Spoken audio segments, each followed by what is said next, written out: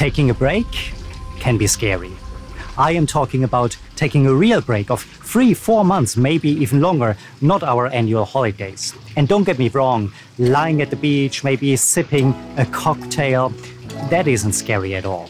But our brains do not stop there. They want to think about the consequences afterwards, such as, if I take a break now, will I be passed over for promotion? If I take a break, will Linda from accounting get all the pet projects that actually I want to have? Or closer to home, if I take a break from producing YouTube videos, will everybody go away and nobody watches my videos afterwards? Many of us vote that after coronavirus, we will start traveling again. We spend more time with our family. We want to pursue that career that always seemed a little bit too risky. And now that in many parts of the world life has returned to normal, we're not so sure anymore. Today, we talk about some of the benefits and a few downsides of taking a break. I will share with you past and more recent experiences of myself that hopefully can help you make a decision easier. And we start with the biggest benefit of all, which is a simple question. Do I miss it? I've been very fortunate in the past that I could take breaks between jobs, between careers, and of course, here on YouTube. And usually in the first few weeks, you try to relax and enjoy the new you and just want to put all the other thoughts, the looming consequences out of your mind. But very naturally, after a few weeks of doing nothing or whatever you decided to do in your break, you start to think back to your job, to your career, to what you were doing before. And the question very naturally comes to you, do you miss it? I've taken breaks from a career that I absolutely loved. And yet my answer to that question was no, I didn't miss it. Does that mean I had to leave it immediately and become a monk or a digital nomad? Absolutely not. But it gives you great insight into your thinking.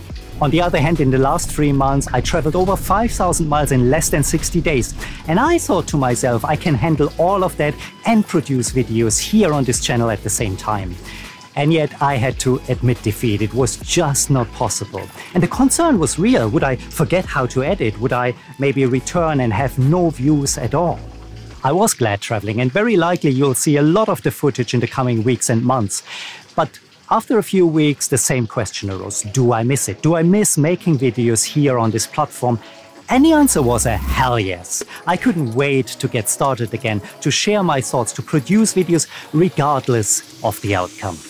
And that leads me to the biggest benefit of taking a break, which is if you're able to do that, it gives you a whole new clarity about the things you do. The other benefit you will notice is that even if your answer is a hell yes, you gain a new perspective on your priorities. In the day-to-day grind of work, we very easily forget what is truly important, and we accumulate tasks that may very well hold no value in our end outcome. So here's the thing to do when you get back to work after your break.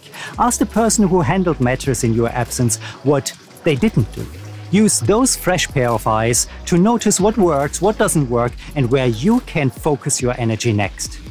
Now, there are downsides of taking a longer break. You may not forget how to do your job, but it'll surely take you a longer time to do certain tasks. Maybe tasks that you aced before will now take a little bit more brain to do, will take a little bit more time. When I was doing flying, we had something called recency, where in any particular 3-month period, you had to do a certain number of flights. And if you didn't do those flights, you had to go back and do some flights with a trainer for your own and everybody else's safety. Expect the same when you return from a longer break. And if you work in a larger organization, then whether you like it or not, office politics will always play a role. And with yourself being out of the office for a significant period of time, you may have lost out on some of that. So also expect to spend a lot more time on networking internally within your organization. And finally, say you decide that your answer is no, you don't miss it. You want a change, you want to do something else. That may not be possible immediately. Maybe you have to sort out your finances first. Maybe you have to truly think about what you want to do. Or you may even have to relocate to another place where you can achieve what you want to do.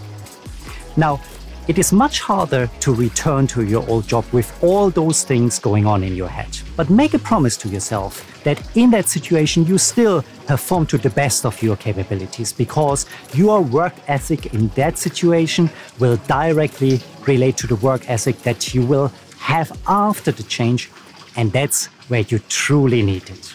So, should you take a break? I believe that the positives outweigh the negatives of taking a longer time away from your job or your career. It's also a win-win situation. If you truly realize that you miss it, you come back with a lot more positivity and energy. And if you decide that at this particular part of your life you are better off doing something else, well, that gives you energy too, and a lot more clarity of what to do next. The only thing I would caution against is to take a break when you are maybe fed up with your work or you are mentally in a bad place, because in that situation, no matter where you go, you'll carry all these thoughts with you and you're not able to make an objective decision. Let me know in the comment section below what the biggest fears are that you face when making a change, and maybe some of them are already addressed in the video over here. I wish you an amazing week and can't wait to see you in the next one.